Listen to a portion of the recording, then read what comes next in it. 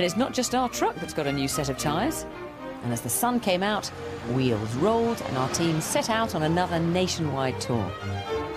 From the banks of the River Dart in Devon to Blair Castle in Scotland, we've clocked up thousands of miles in search of treasures, and we've some real treats in store over the next 6 months. So watch out for such stunning finds as these. This is one of the most exciting and rarest finds I've ever had on a roadshow. It is the oldest bronze we've ever had. It is only the 4th that I know of in existence. A real significant find. And we've started in one of our most magnificent locations, the historic market town of Beverley in East Yorkshire. The BBC has rolled into town big style. You might already know, if you were watching Songs of Praise earlier this evening, that it's not just the Antiques Roadshow who are here. Well, here at a packed Minster, we're ready to raise the roof. So no secret by now that today's roadshow venue is Beverley Minster. Not a place you can keep quiet about, as it dominates the town and the skyline for miles around. It took 200 years to build this beautiful medieval minster. Luckily not that long to prepare the nave, so the good folks of Beverley could sing their hearts out and then rush home to change out of their Sunday best. Since then, the roadshow team have been busy getting the place ready for their return. All right.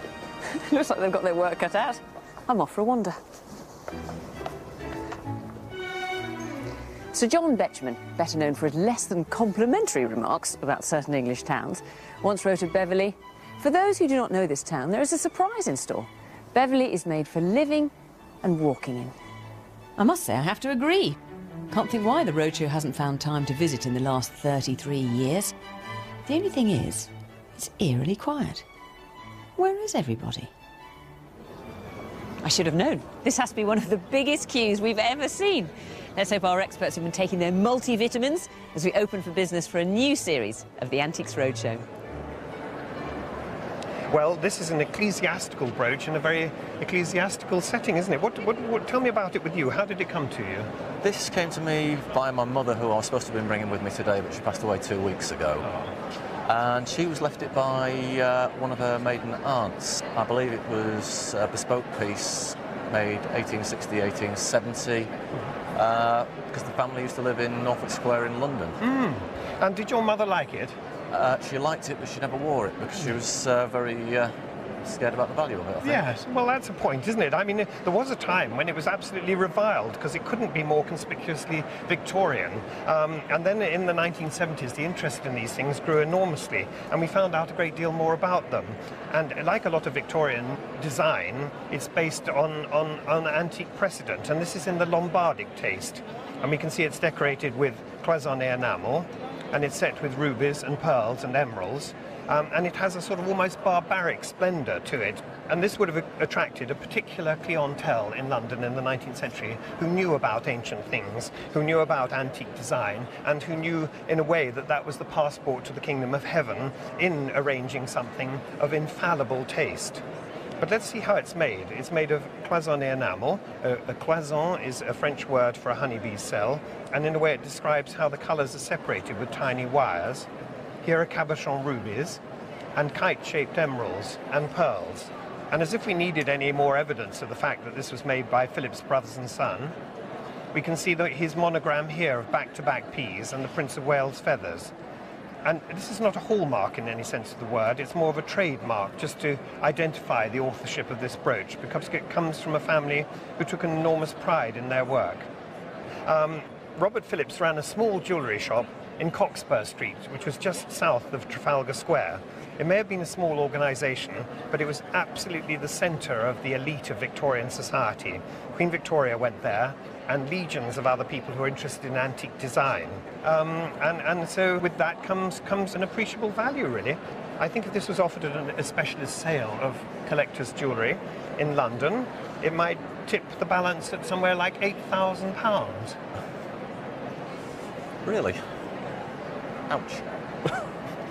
What would your mother think of that? What would she think? I think she would be very pleased. Well, maybe she's here. I bet she is. Brilliant. Thanks for bringing it. Marvellous object. Thank you very much indeed. Thank you. You must imagine the typical late Victorian, early Edwardian, middle-class dining room, mahogany table, cut glass, some nice silver around, and on the wall you might well get a couple of pictures like this. Oh, really?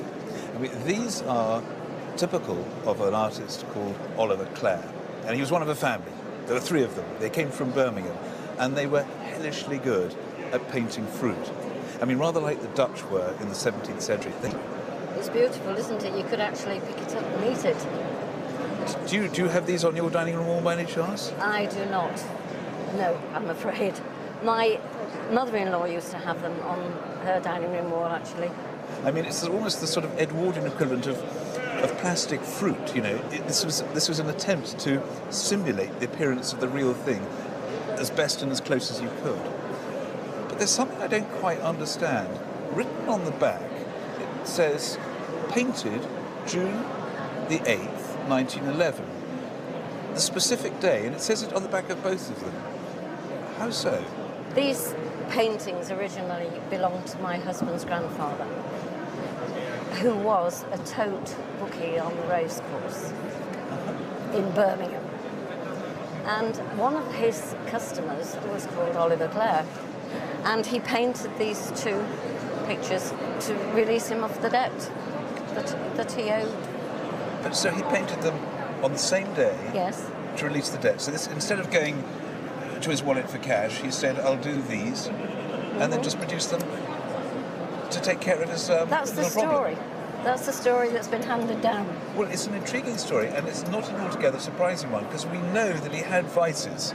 There's a lot of rumours around about quite what a dissolute life he had, apparently a bit of a drinker.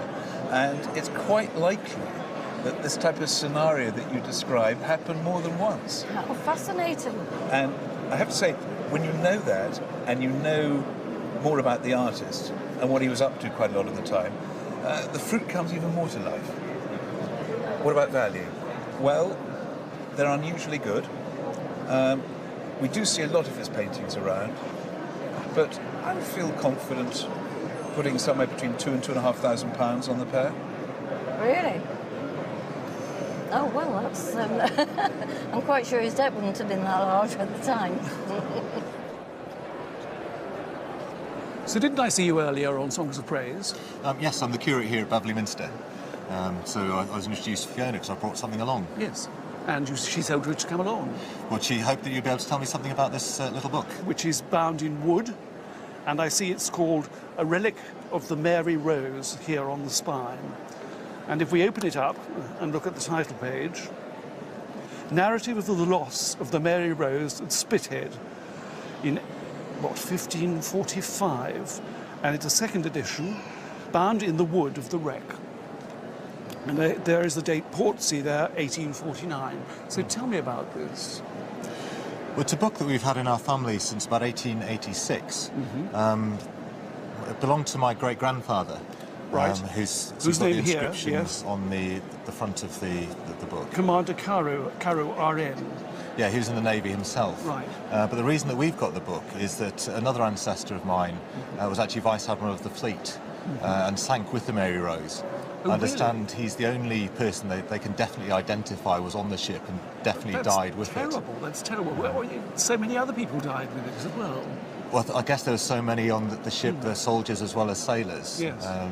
They guess somewhere between 500 and 700 people and died so on the this ship. This is a picture of... So this is Sir George Carew, yes, who is, as I say, an ancestor of mine. And the bizarre thing looking at that postcard is that it's my brother with a beard. even after 500 years, the facial features haven't changed at all. And where is the original? It's actually in Weston Park. It's a painting by Hans Holbein. Yes. So you couldn't afford to get it back? Chance to be a fine thing. I suspect there'll be a few other in the family ahead of us in the queue. And who is this? This is the man who... this is Commander, yes. So this is Richard Clayton Carew, right. Who's my great-grandfather. Yes. But he was part of the Irish side of the family, which I'm descended from. But why did they do this particular book, and why was it done in the 1840s? I understand that the Victorians found the wreck when a fisherman got his nets snagged, and they tried to salvage the ship. But more than that, I've no idea as to why that came about. And do you believe that this is a piece of the Mary Rose? I'm hoping you'll be able to tell me that. Well, as far as I know it was quite fashionable at that time to do little souvenirs from wrecks and things like that. Value, it's not of great value. Obviously, from your point of view, it's got all these wonderful echoes. But I would say about 60, 75 pounds. Oh, right. As much as that. I'll not be retiring anytime soon then. You look far too young to think about retiring. Thank you for bringing it in. Nice to see you. Now, you've brought along one or two little items, including this album, photograph album, and this looks like two members of the Women's Land Army. Is that true? No. No. Oh. Have I offended you somehow? Yes. Why is that? Because they look like Women's Land Army. We aren't Women's Land Army. Well, what were you then? The Women's Timber Corps. Women's Timber Corps? Yes. So this is you, is it? Yes, it is. That's me. Now, I do know a little bit about that, but many people will never have heard of the Women's Timber Corps before. So you were a member of the Women's Timber Corps when? 1942. At 17 and a half. We finished in 1945. And what did you have to do? What was the purpose of the Women's Timber Corps? The purpose of the Women's Timber Corps was, first of all, to get the men from felling the trees into the forces. So we had to learn how to fell a tree. Then we were taught how to measure for pit props and telegraph poles. And that's what you were cutting the trees down for, is Yes. it? Well, that's a very valuable service, Definitely. making pit props in Yes. particular Yeah. for a mining of our coal, of course, Yes. during the war. Yeah. So you were a lumberjack, were you? No. Oh. Lumberjill. A lumberjill? Is that what you were called? Yes. Lumberjills? Yes. How bizarre. That's quite strange, isn't it? But you know, the Women's Timber Corps were known as the Forgotten Corps, weren't That's you? right. Yes. Why is that? I suppose we were quiet. And we were miles away from anywhere. In the villages, with no transport. Possibly the village bus once a week. And 3 bicycles on camp. Right. Another little thing you brought along is this rather colourful badge here, which says Women's Land Army and Timber Corps. When were you given this? Last year in Beverley. Right. Afternoon tea provided. And this was to... And they were given out to us. It was to signify the work that you did. I think so, yes. And a reward for the part you played in the Second World War. Yes. Yes. Now look, you've also brought along this bit of wood here. Tell me what that is. The first time we met, our foreman came. He was invited by us to come to an evening meal, and he brought us, all of us, one of those. And it was at the end of a pit prop, and I've had it since the war finished. So this brings back tremendous memories for you. Oh, most definitely. I didn't realise that piece had dropped out. Well, it's dried, you see, hasn't it? And it's got lighter and lighter as the years have gone on. Of course, but this holds great memories for you. Definitely. Now we come to the time when I've got to put a value on what you brought. And it's the first time I've been asked to put a value on a piece of wood, the end of a pit prop. But anyway, let's try. You brought on some very interesting photographs. You've got the news sheet. You brought along this, well, a souvenir to you of your time in the Women's Timber Corps. Yep. It doesn't have a great value, your collection, but what it has done to me is it's taught me the women's role in the Timber Corps, in the war, in the Second World War. Very important. So the value, I think perhaps from an interest point of view, something in the region of 50 to 80 pounds. Wonderful time, really.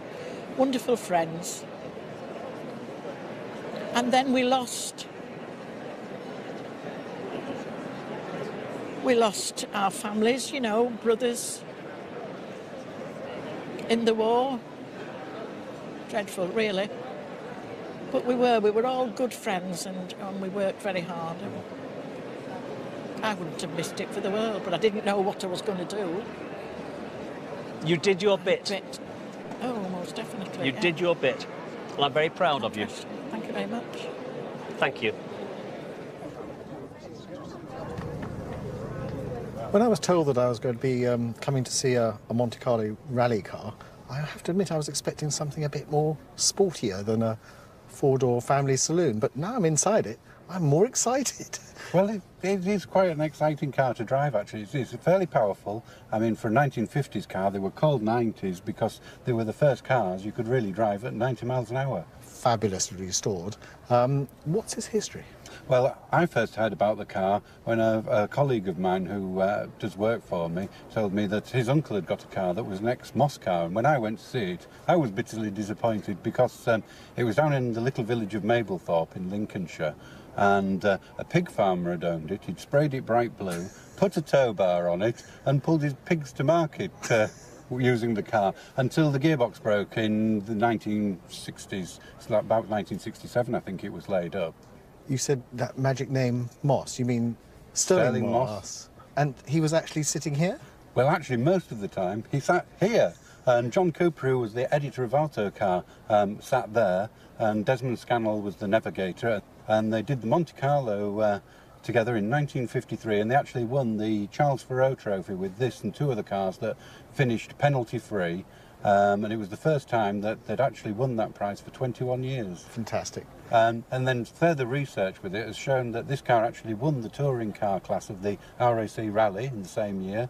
It did the 1953 Tulip Rally, the 1953 Alpine Rally, the 54 Tulip, and the RAC Rally International in 1955. So a wonderful racing history. It has really a massive pedigree. Girls, I'm sure you've heard this story many times before. Yes. But who are they? This is Rebecca, Anna and Caroline, and in fact Rebecca decided she wanted this car for to be her wedding car, so when she was about 8 she actually told me I had to get on and get it finished because she needed it sooner rather than later. Wonderful, wonderful. Well, let's talk about desirability and values.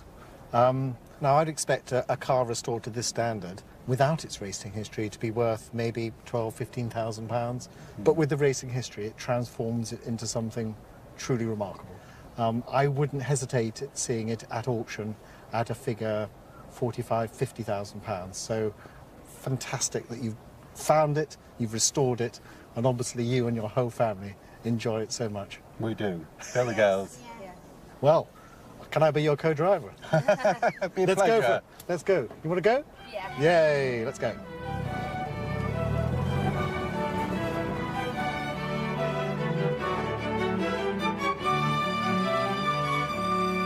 Our experts at our ceramics table have been busy today, as always, but have managed to drag one away. Will Farmer, hi Will. Hi. And you're going to be telling me about the things that you see the most of and the things that you'd most like to see. Yeah. Now, things you see most of, I can only assume because we're surrounded by them. It's here. These are they, so tell me about them. We see literally hundreds of these. Now, across the 19th century, Staffordshire figures were incredibly popular, all different types, and they were bought to adorn the mantelpieces and best rooms of the, the middle and working classes.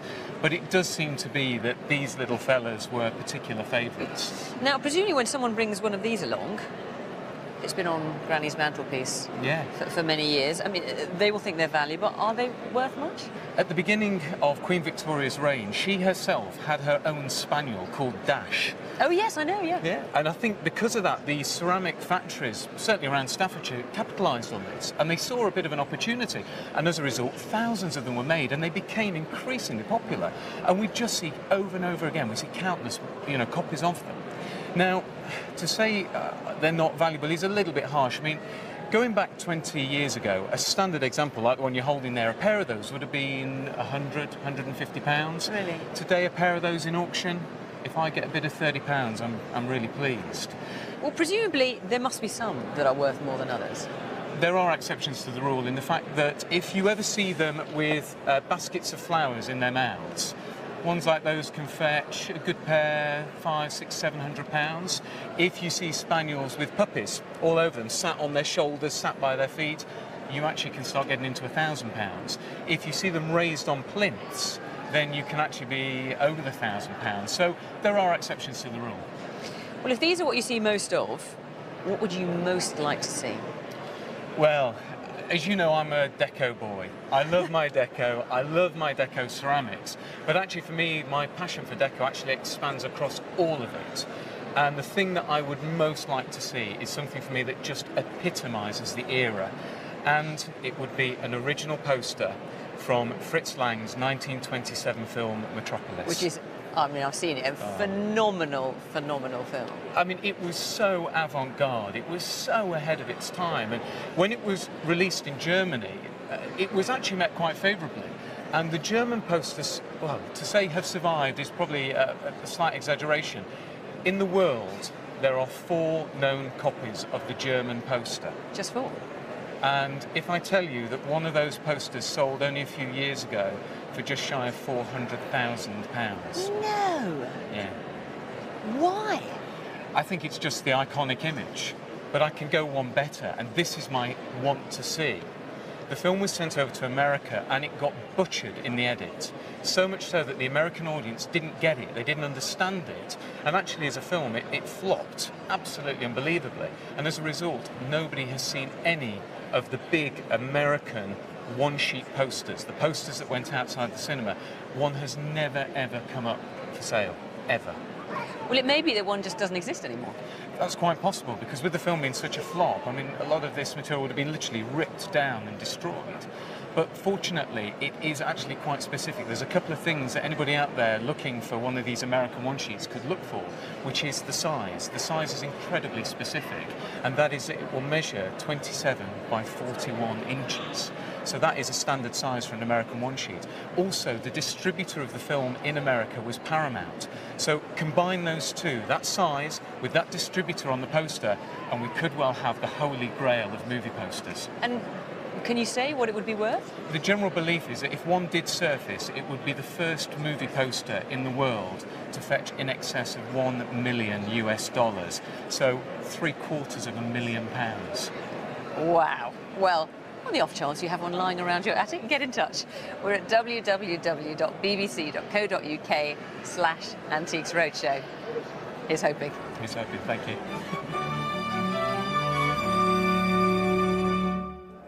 Well, it's always nice to see ethnographic art on the roadshow, and you've brought along this marvellous paddle. Is it a family piece? I've known it for over 60 years, but I think it comes from my father's family, but we don't know where from. You're not from around these parts, I guess. No, I'm Australian. Right. And we always thought it was a Maori oar. And it was only a couple of years ago when we were in New Zealand that we found it's not a Maori oar after all. You took it to New Zealand, No, didn't you? I took photographs to New Zealand, and they said all Maori art has curves, and because this is geometric, nothing to do with them at all. But they couldn't tell you where it was made? No, they just said sort of Polynesia, probably. Have you ever heard of the Austral Islands? No. The Austral Islands are in central Polynesia. Right. And your paddle was made there, I would say about 1830, 1840. Oh, I had no idea it was as old as that. The museum was absolutely right, because Maori art is full of curves and squiggles, and this is very different. And if we look at the paddle, the geometric detail on it is quite astonishing. The handle, I think, is particularly interesting because you've got almost these figural type carvings at the top. Have you seen that? Yes. Look like little faces. They do. And again, the huge detail. And this sort of rectilinear shape, again, you wouldn't find in Maori carving. No. And of course, in those days, to the natives living in the Austral Isles, it was hugely symbolic and significant. Canoes was their only form of transport. They used it to move things from island to island. They used it for fishing, to get food. So it meant a great deal to them, and that's why these paddles were almost ritualistic, if you like. Oh, I see. I find it hard to believe that a paddle like this would have been used in one of their canoes. No. Because it's so beautiful and so much work has gone into it that I rather suspect it had a ceremonial air, as I said. We know where it's made, and I think it has a great history to it. Oh, thank you very much. Well, a not dissimilar paddle came up at auction in the UK last year and made £3,200. Right. This, I think, is a slightly better one, so I think if this came up for auction, it would probably fetch between £4,000 and £5,000. I thought about £300. Look after it. I will. You can paddle your way home now. Right. Thank you very much. My pleasure. Thank you. Do you know, it's remarkable that we have two people in the crowd today, yourselves, who bring in things to do with the Prince of Wales, this Prince of Wales was Queen Victoria's eldest son, who was later Edward VII, and he was famous for his affairs. But this particular thing, this book that you brought in, which is yours, is a Thanksgiving ode on the recovery of HRH, the Prince of Wales. Now, he had just had typhoid, and he was incredibly ill. And there was some thought that he wouldn't recover. Well, he was the heir to Queen Victoria, so he was a very important person. And this is dated 1872, and 1872 was about 11 years after his father had died of the same disease. But he recovered. He was a strong man. It's got a nice bookplate here, Prince of Wales Library, a very nice personal inscription to His Royal Highness the Prince of Wales with the author's congratulations. And the other lovely thing about it is it's actually printed in gold. It's by Walter Golan, who is a minor poet, dated 1872, printed in Edinburgh, but it's all printed in gold. And I've had a read of some of these poems, and they are rather, or part of the ode anyway, and it's rather McGonagall-esque. That Scottish poet who rhymed things terribly and made us all laugh with how bad his poetry was. I mean, we start off here, the inscription, "Come gentle guardian of my dearest dreams, in the soft firelight of these twilight hours, for my soul sickens with earth's selfish schemes, and my sense droops as an untimely flower." I mean, wonderful, isn't it? Leaves a little bit to be desired. But it is printed in gold. I mean, that's the most important thing. So I want to know how you got it. Well, when my stepdad died, we went to clear the summer house, what we called the Butt and Ben at the top of the garden. The what? The Butt and Ben. Right. 2 up, 2 down little Right. cottage. And I found it in a big old chest. There was loads of stuff, but it just was so pretty. Well, no, why has he got it? Why has he got it? Oh, I've no idea. Their family had worked for the royal family at Balmoral for, I think, generations, really. Well, obviously the Prince of Wales didn't think very much of it. I mean, all right, he's a librarian and put his bookplate in it, but he didn't think very much of it and probably chucked it out, didn't Well, you think? that's what I thought. I thought it'd probably been sort of rescued just because it was pretty. Yes, it is pretty. It's a lovely little thing. Value, I would say that is probably worth about £300 to £500. Really, really? Yes. Good A nice gracious. thing to rescue from a shed. Yes, very nice. Now, I'm going to go on to these, which are from Mrs. Keppel to a friend, and they're absolutely fascinating. So we'll need a moment to have a look at those. Well, here we are on the slow boat to Japan. That's right. How does it come into your family? Well, it belonged to my grandmother. Yeah. And I think it probably belonged to her father. And really, that's all I know about it. Tea drinkers? Yes, they were. They were tea drinkers. And did you ever see this used? For No, drinking? never. I mean, it's a crazy idea, isn't it? Yes. To turn a ship into a teapot, and that's what they've done. Ostensibly, a Chinese junk. And in fact, the cargo on board, these boxes, those are tea chests. Right. Have you ever looked at it in closer detail? No, not really. So Chinese tea chests, a linen bag, and a lute, and a large carp.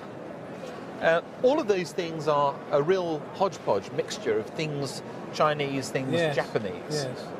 And then this chap's sitting, well, I suppose he's on the crow's nest, isn't he? Yes. He's fantastic. I'm going to have a really close look at him. Yes. He's really leaning over, isn't he? Yes. He's wearing the complete Oriental garb. What have you found out about it? I noticed the registration. You know that this is a registration mark? Yes. Known as the diamond registration mark, we know that by deciphering these corners, we can actually tell you the date, the day this design was actually taken out as a patent. Yes. Who took it out, but you need to go to the books to find that out. I'm going to put it slap bang in the middle of the 1880s. Right. Slap bang in the middle of the Japanesery period. Yes, yes. And quite frankly, the fashionable followers of Japanesery, didn't really fuss whether things were Chinese or Japanese. They mixed it all up. Right, yes. And I don't for 1 minute think this was ever used really in anger as a teapot. No, no. It would be a rotten pourer, I reckon. Yeah. Would you buy this if you saw it in the shop window? I doubt it. I'd put somewhere in the region of £300 on it. Right. Oh, well. Thank you very much.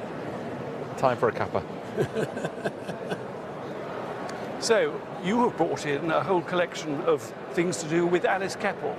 Alice Keppel, of course, was the mistress of Edward VII, or Prince of Wales, as he was earlier on, the last mistress of the king. Yes. And how did you get these? What have these got to do with? Well, they are letters written to my late husband's great-grandmother. She wrote to Alice Keppel a letter of condolence, and this is the reply. But there are also letters, earlier letters, from 1905, when the king came to visit the family and came to lunch at very short notice. His Majesty and party are coming to lunch with you today at Hotham, and that's the telegram. So virtually no notice at all. I think the balloon went up. They wired for a cook, and they wired for food. He arrived at 1:30, and he was presented to her son, who just got engaged. They went through to lunch. It had 6 courses, included grouse pudding, lamb cutlets. There was another main course there. And each time she wrote, "King ate this."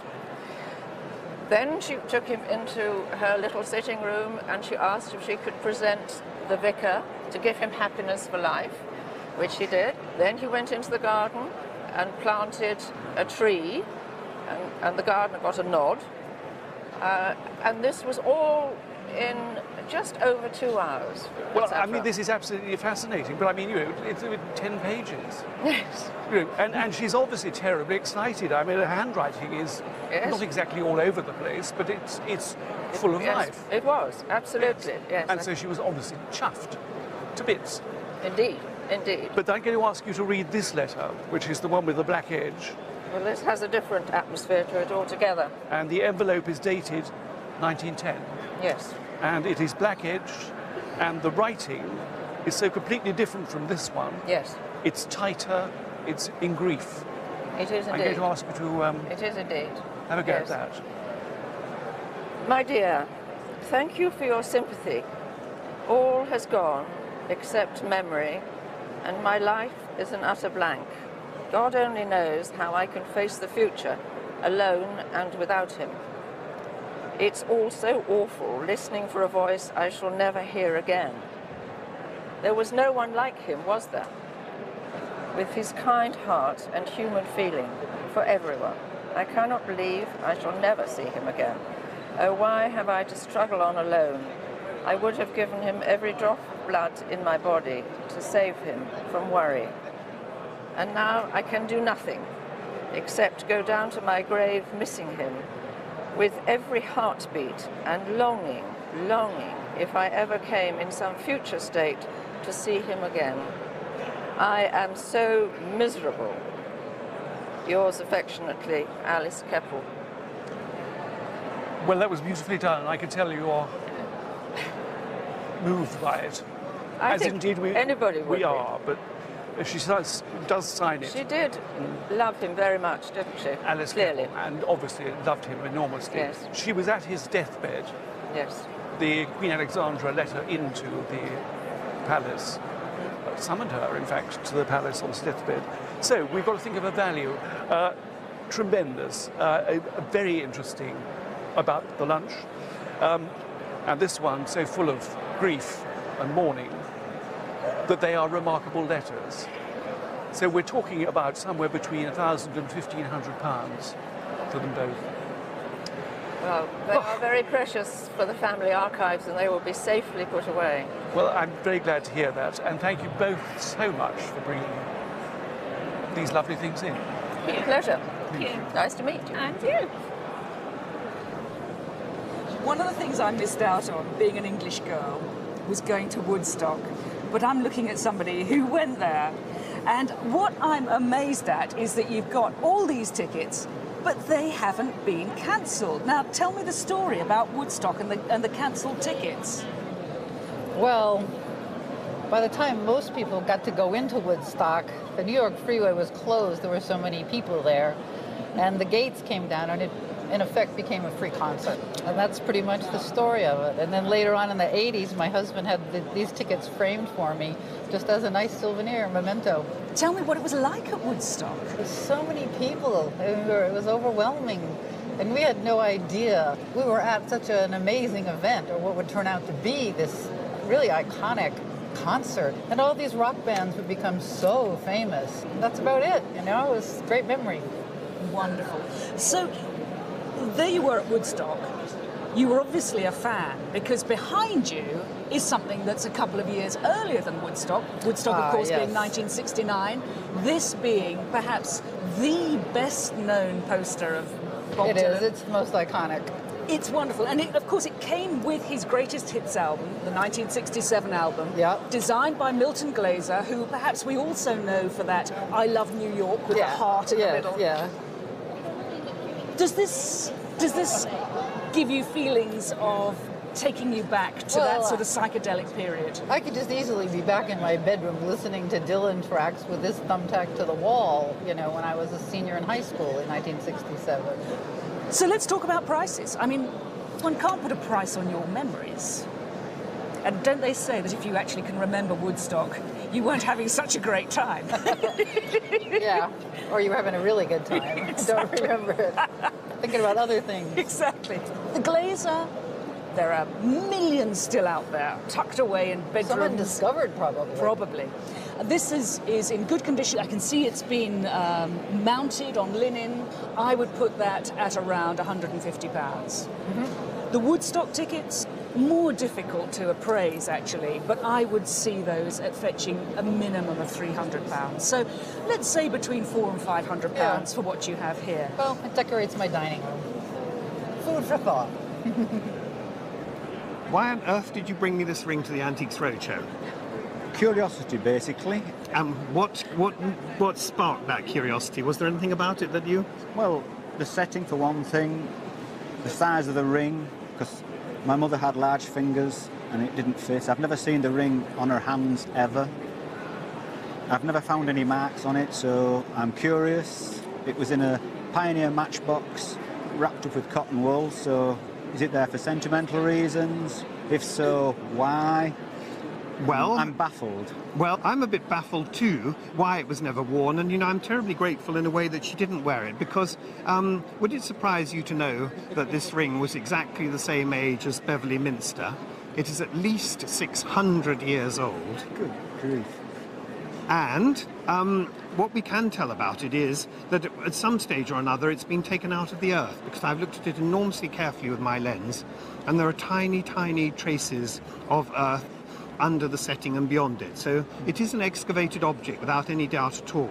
I'm farming stock. My grandparents were farming stock, so... Well, maybe that's the answer. One of them maybe... Found it in the field. Yeah.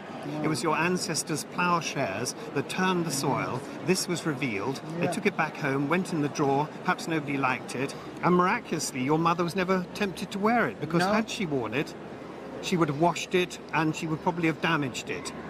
And that would have broken my heart in a way, because it is the most marvellous object. It hums with all the magic of medieval England. It's a 15th century ring at very least. And it's very charming too, because there's an illusion that it's made of two bands here. One is matte and the other faintly polished. And those are undoubtedly emblematic of two lives drawn together, if you like, by the stone in the middle.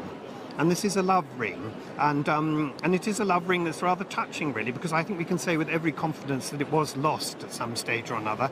Otherwise, it wouldn't have found its way into the earth, and I wouldn't be able to see that it found its way into the earth.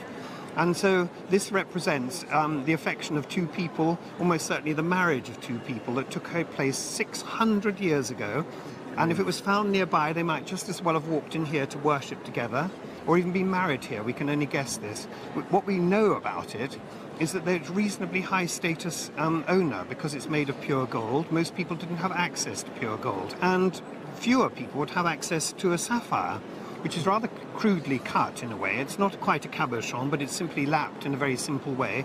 And its function is not only to look blue, it's an intense blue colour that has been blue since the beginning of time. In the last snapshot of its history, which is in the last 600 years, it lives in the top of this ring, and its charm, its value to them, was as much decorative as magical. So we're living in a world where magic was desperately important, as well as Christianity. And so this is a very, very exciting object indeed. And it's very important these days to report these finds. It may have lain in your mother's jewellery drawer for sort of 50 years, and maybe it had been there for 100 years before. That doesn't matter quite as much, but these days, if you find it, it's very important to report it to the local museum. Yeah. And it can't do you any harm at all to do just that. Another excitement. Can't It's a sort believe of... it. No, I know, neither can I. I'm thrilled with it, let me tell you. This is not only an enormously interesting object, but an intensely valuable one. There was a ring sold at an auction room in London, which was almost identical in design, was set with a tiny diamond, and it fetched £20,000. You're joking.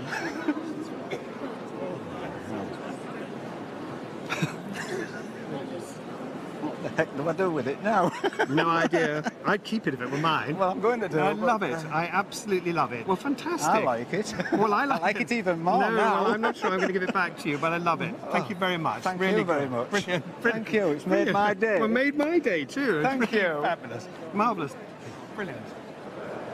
What a splendid find to end the first programme in our new series. Now, I saw you earlier and you were having this book looked at by one of our experts, this relic of the Murray Rose. Was it, in fact? Well, thankfully I found out it is genuinely a relic of the Mary Rose, not plywood as I'd maybe feared. But also what surprised me is that actually it's rather more common.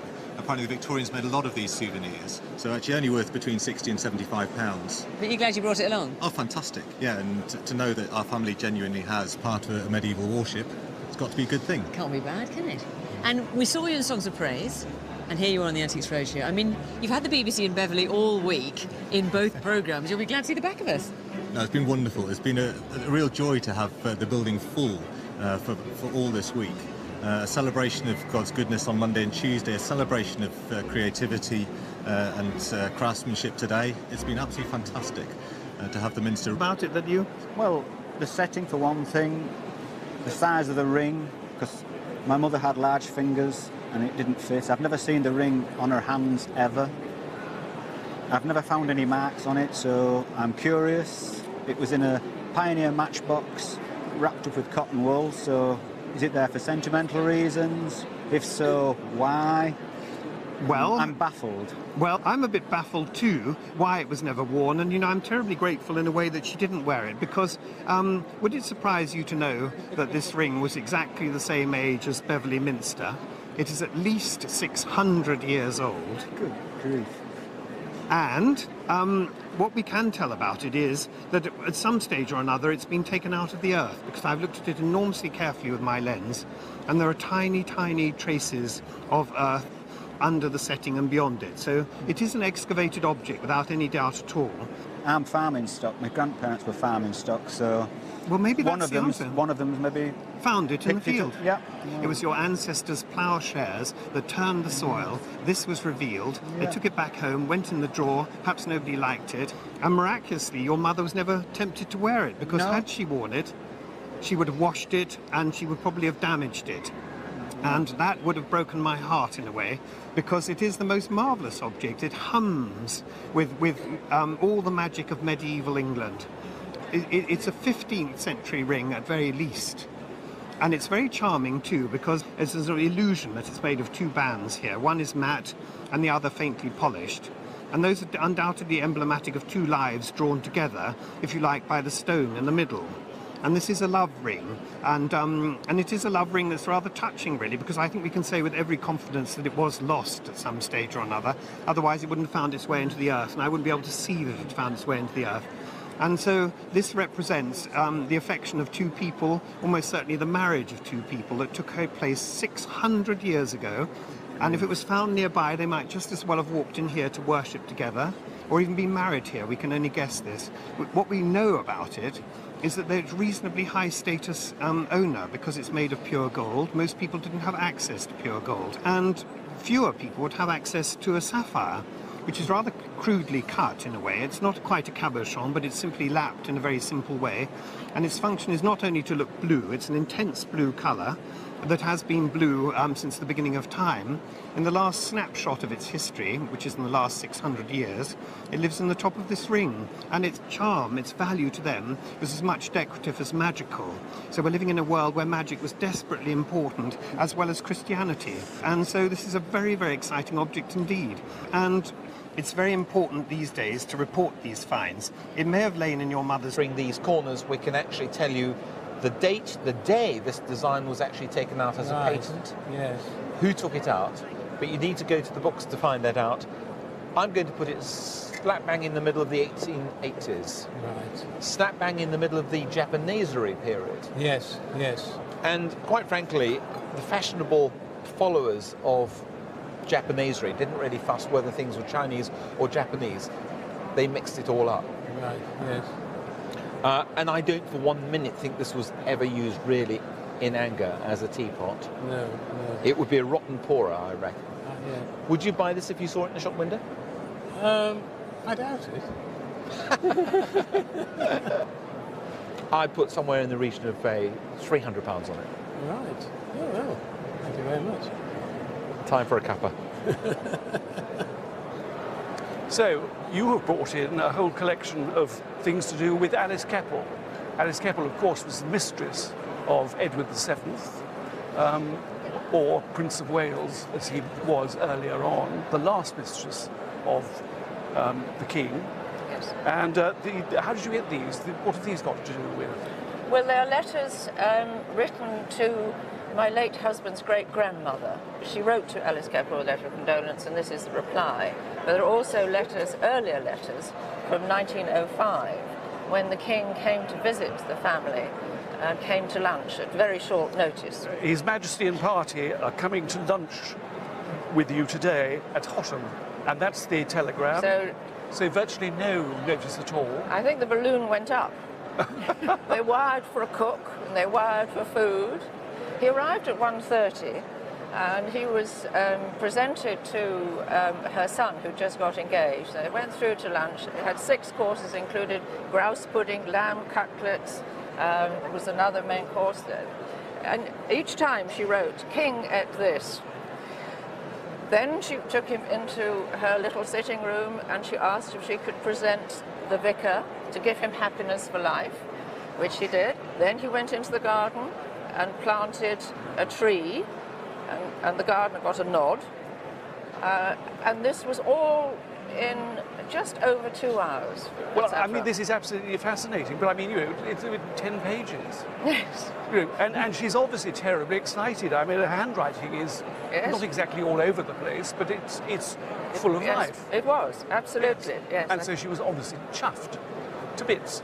Indeed, indeed. But I'm going to ask you to read this letter, which is the one with the black edge. Well, this has a different atmosphere to it altogether. And the envelope is dated 1910. Yes. And it is black-edged, and the writing is so completely different. I think because of that, the ceramic factories, certainly around Staffordshire, capitalised on this, and they saw a bit of an opportunity. And as a result, thousands of them were made, and they became increasingly popular. And we just see over and over again, we see countless, copies of them. Now, to say they're not valuable is a little bit harsh. I mean, going back 20 years ago, a standard example like the one you're holding there, a pair of those would have been £100, £150. Really? Today, a pair of those in auction, if I get a bid of £30, I'm really pleased. Well, presumably there must be some that are worth more than others. There are exceptions to the rule in the fact that if you ever see them with baskets of flowers in their mouths, ones like those can fetch a good pair, £500, £600, £700. If you see spaniels with puppies all over them, sat on their shoulders, sat by their feet, you actually can start getting into £1,000. If you see them raised on plinths, then you can actually be over the £1,000. So there are exceptions to the rule. Well, if these are what you see most of, what would you most like to see? Well, as you know, I'm a deco boy. I love my deco. I love my deco ceramics. But actually, for me, my passion for deco actually expands across all of it. And the thing that I would most like to see is something for me that just epitomises the era. And it would be an original poster from Fritz Lang's 1927 film Metropolis. Which is, I mean, I've seen it, a phenomenal film. I mean, it was so avant-garde, it was so ahead of its time. And when it was released in Germany, it was actually met quite favourably. And the German posters, well, to say have survived is probably a slight exaggeration. In the world, there are 4 known copies of the German poster. Just 4?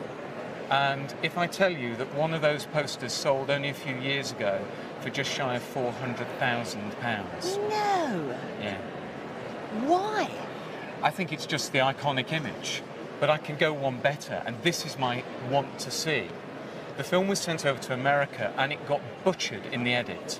So much so that the American audience didn't get it, they didn't understand it. And actually as a film, it flopped absolutely unbelievably. And as a result, nobody has seen any of the big American one-sheet posters, the posters that went outside the cinema. One has never, ever come up for sale, ever. Well, it may be that one just doesn't exist anymore. That's quite possible, because with the film being such a flop, I mean, a lot of this material would have been literally ripped down and destroyed. But fortunately, it is actually quite specific. There's a couple of things that anybody out there looking for one of these American one-sheets could look for, which is the size. The size is incredibly specific, and that is that it will measure 27 by 41 inches. So that is a standard size for an American one-sheet. Also, the distributor of the film in America was Paramount. So combine those two, that size with that distributor. Known as the diamond registration mark, we know that by deciphering these corners, we can actually tell you the date, the day this design was actually taken out as a patent. Yes. Who took it out? But you need to go to the books to find that out. I'm going to put it slap bang in the middle of the 1880s. Right. Slap bang in the middle of the Japanesery period. Yes, yes. And quite frankly, the fashionable followers of Japanesery didn't really fuss whether things were Chinese or Japanese. They mixed it all up. Right, yes. And I don't for 1 minute think this was ever used really in anger as a teapot. No, no. It would be a rotten pourer, I reckon. Yeah. Would you buy this if you saw it in the shop window? I doubt it. I'd put somewhere in the region of £300 on it. Right. Oh, well. Thank you very much. Time for a cuppa. So, you have brought in a whole collection of things to do with Alice Keppel. Alice Keppel, of course, was the mistress of Edward VII, or Prince of Wales, as he was earlier on, the last mistress of the king. Yes. And how did you get these? What have these got to do with? Well, they are letters written to my late husband's great-grandmother. She wrote to Alice Keppel a letter of condolence, and this is the reply. But there are also letters, earlier letters, from 1905, when the king came to visit the family and came to lunch at very short notice. His Majesty and party are coming to lunch with you today at Hotham, and that's the telegram. So virtually no notice at all. I think the balloon went up. They wired for a cook, and they wired for food. He arrived at 1:30, and he was presented to her son, who just got engaged. They went through to lunch. It had 6 courses, included grouse pudding, lamb cutlets. There was another main course there. And each time she wrote, "King ate this." Then she took him into her little sitting room and she asked if she could present the vicar to give him happiness for life, which he did. Then he went into the garden and planted a tree, and the gardener got a nod. And this was all in just over 2 hours. Well, I mean, this is absolutely fascinating, but I mean, you know, it's 10 pages. Yes. You know, and she's obviously terribly excited. I mean, her handwriting is not exactly all over the place, but it's full of life. It was, absolutely, yes. And so she was obviously chuffed to bits. Indeed, indeed. But I'm going to ask you to read this letter, which is the one with the black edge. Well, this has a different atmosphere to it altogether. And the envelope is dated 1910. Yes. And it is black edge. Songs of praise early this evening that it's not just the Antiques Roadshow who are here. Well, here at a packed Minster, we're ready to raise the roof. So no secret by now that today's roadshow venue is Beverley Minster. Not a place you can keep quiet about, as it dominates the town and the skyline for miles around. It took 200 years to build this beautiful medieval minster. Luckily not that long to prepare the nave, so the good folks of Beverley could sing their hearts out and then rush home to change out of their Sunday best. Since then, the roadshow team have been busy getting the place ready for their return. All right. Looks like they've got their work cut out. I'm off for a wander. Sir John Betjeman, better known for his less than complimentary remarks about certain English towns, once wrote of Beverley, "For those who do not know this town, there is a surprise in store. Beverley is made for living and walking in." I must say I have to agree. Can't think why the roadshow hasn't found time to visit in the last 33 years. The only thing is, it's eerily quiet. Where is everybody? I should have known. This has to be one of the biggest queues we've ever seen. Let's hope our experts have been taking their multivitamins as we open for business for a new series of the Antiques Roadshow. Well, this is an ecclesiastical brooch in a very ecclesiastical setting, isn't it? Tell me about it with you. How did it come to you? This came to me by my mother, who I was supposed to have been bringing with me today, but she passed away 2 weeks ago. And she was left it by one of her maiden aunts. I believe it was a bespoke piece made 1860, 1870, because the family used to live in Norfolk Square in London. And did your mother like it? She liked it, but she never wore it because she was very scared about the value of it, I think. Yes, well, that's a point, isn't it? I mean, there was a time when it was absolutely reviled because it couldn't be more conspicuously Victorian. And then in the 1970s, the interest in these things grew enormously, and we found out a great deal more about them. And like a lot of Victorian design, it's based on antique precedent, and this is in the Lombardic taste. And we can see it's decorated with cloisonné enamel, and it's set with rubies and pearls and emeralds.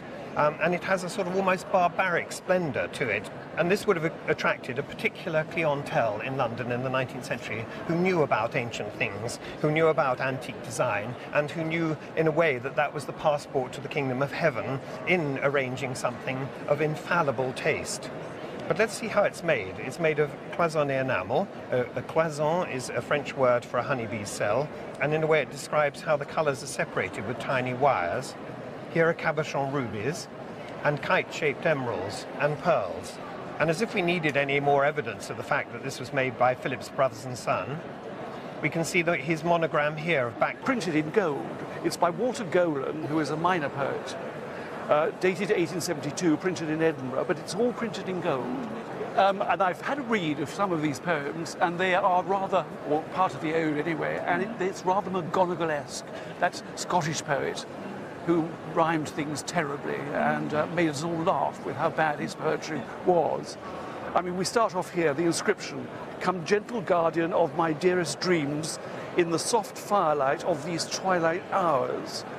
For my soul sickens with earth's selfish schemes, and my sense droops as an untimely flower." I mean, wonderful, isn't it? Leaves a little bit to be desired. But it is printed in gold. I mean, that's the most important thing. So I want to know how you got it. Well, when my stepdad died, we went to clear the summer house, what we called the bottom ben at the top of the garden. The what? The bot and ben. Right. 2 up, 2 down little Right. cottage. And I found it in a big old chest. There was loads of stuff, but it just was so pretty. Well, no, why has he got it? Why has he got it? I've no idea. Their family had worked for the royal family at Balmoral for, I think, generations, really. Well, obviously the Prince of Wales didn't think very much of it. I mean, all right, he's a librarian and put his bookplate in it, but he didn't think very much of it, and probably chucked it out, didn't Well, you think? that's what I thought. I thought it'd probably been sort of rescued just because it was pretty. Yes, it is pretty. It's a lovely little thing. Value, I would say that is probably worth about £300 to £500. Really, really? Yes. Good A nice gracious. thing to rescue from a shed. Yes, very nice. Now, I'm going to go on to these, which are from Mrs. Keppel to a friend, and they're absolutely fascinating. So we'll need a moment to have a look at those. Well, here we are on the slow boat to Japan. That's right. How does it come into your family? Well, it belonged to my grandmother. Yeah. and I think it probably belonged to her father. And really, that's all I know about it. Tea drinkers? Yes, they were. They were tea drinkers. And did you ever see this used for No, cooking? never, never. I mean, it's a crazy idea, isn't it? Yes. To turn a ship into a teapot, and that's what they've done. Ostensibly, a Chinese junk. And in fact, the cargo on board, these boxes, those are tea chests. Right. Have you ever looked at it in closer detail? No, not really. So Chinese tea chests, a linen bag, and a lute, and a large carp. All of those things are a real hodgepodge mixture of things Chinese. Or you were having a really good time. I don't remember it.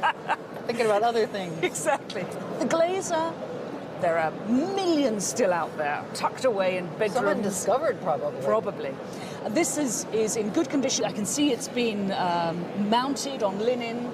I would put that at around £150. The Woodstock tickets, more difficult to appraise actually, but I would see those at fetching a minimum of £300. So let's say between £400 and £500 for what you have here. Well, it decorates my dining room. Food for thought. Why on earth did you bring me this ring to the Antiques Roadshow? Curiosity, basically.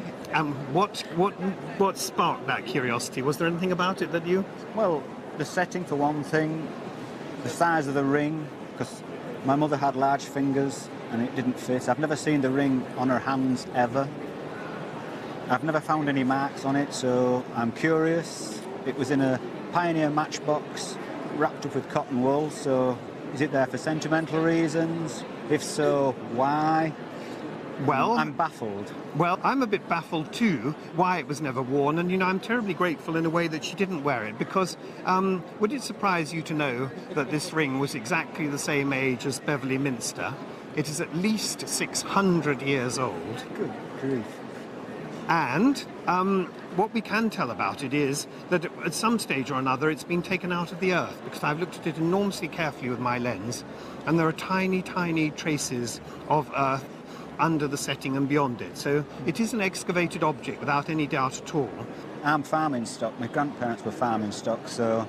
Well, maybe that's the answer. One of them's maybe... Found it in the field. Yeah. It was your ancestors' ploughshares that turned the soil. This was revealed. Yeah. They took it back home, went in the drawer, perhaps nobody liked it, and miraculously your mother was never tempted to wear it, because had she worn it, she would have washed it and she would probably have damaged it. And that would have broken my heart in a way, because it is the most marvellous object. It hums with all the magic of medieval England. It's a 15th century ring at very least. And it's very charming too, because there's an illusion that it's made of two bands here. One is matte and the other faintly polished. And those are undoubtedly emblematic of two lives drawn together, if you like, by the stone in the middle. And this is a love ring, and it is a love ring that's rather touching, really, because I think we can say with every confidence that it was lost at some stage or another. Otherwise, it wouldn't have found its way into the earth, and I wouldn't be able to see that it found its way into the earth. And so this represents the affection of two people, almost certainly the marriage of two people that took place 600 years ago. And if it was found nearby, they might just as well have walked in here to worship together, or even been married here. We can only guess this. 5. And what did you have to do? What was the purpose of the Women's Timber Corps? The purpose of the Women's Timber Corps was, first of all, to get the men from felling the trees into the forces. So we had to learn how to fell a tree. Then we were taught how to measure for pit props and telegraph poles. And that's what you were cutting the trees down for, is yes. it? Well, that's a very valuable service, Definitely. making pit props in Yes. particular for a mining of our coal, of course, Yes. during the war. Yeah. So you were a lumberjack, were you? No. Oh. Lumberjill. A lumberjill? Is that what you were called? Yes. Lumberjills? Yes. How bizarre. That's quite strange, isn't it? But you know, the Women's Timber Corps were known as the Forgotten Corps, weren't That's you? right. Yes. Why is that? I suppose we were quiet. And we were miles away from anywhere. In the villages, with no transport. Possibly the village bus once a week. And 3 bicycles on camp. Right.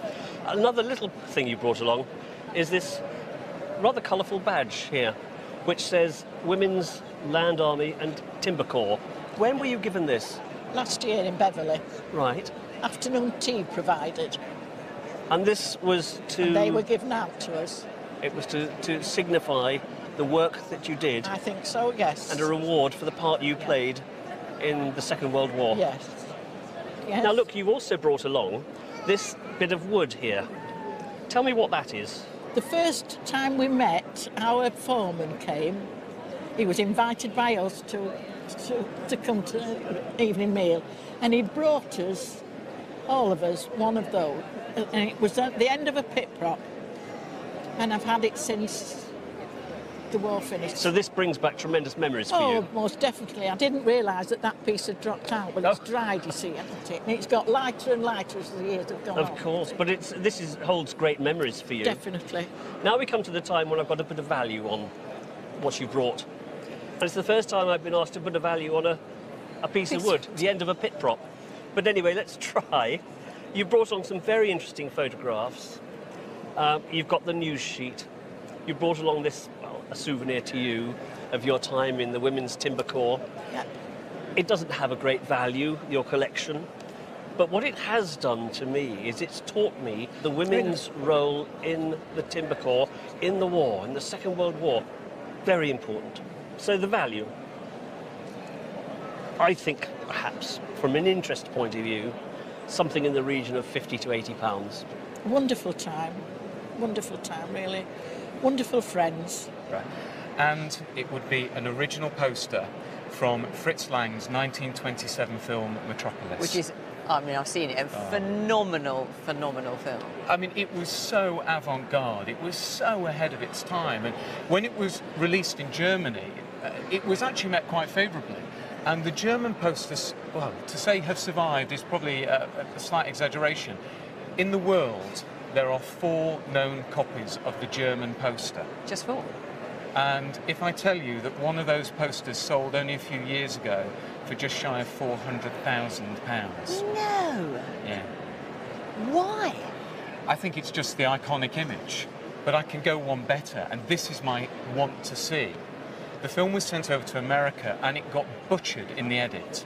So much so that the American audience didn't get it, they didn't understand it. And actually as a film, it flopped absolutely unbelievably. And as a result, nobody has seen any of the big American one-sheet posters, the posters that went outside the cinema.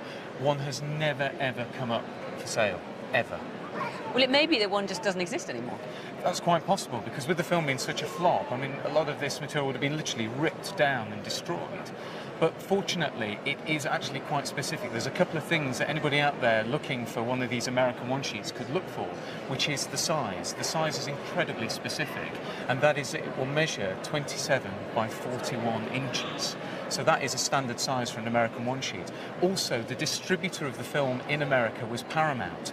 So combine those two, that size with that distributor on the poster, and we could well have the holy grail of movie posters. And can you say what it would be worth? The general belief is that if one did surface, it would be the first movie poster in the world to fetch in excess of $1 million US. So £750,000. Wow. Well, on the off chance you have one lying around your attic, get in touch. We're at www.bbc.co.uk/Antiques Roadshow. Here's hoping. Here's hoping, thank you.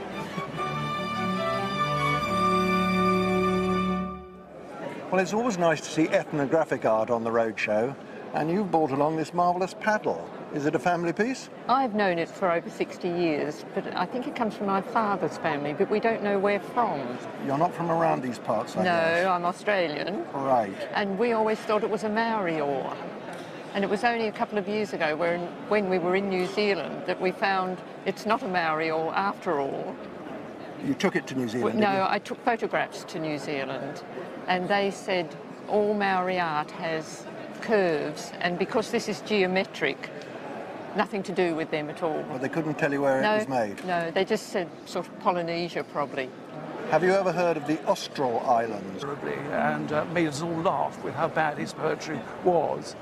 I mean, we start off here, the inscription, "Come gentle guardian of my dearest dreams, in the soft firelight of these twilight hours.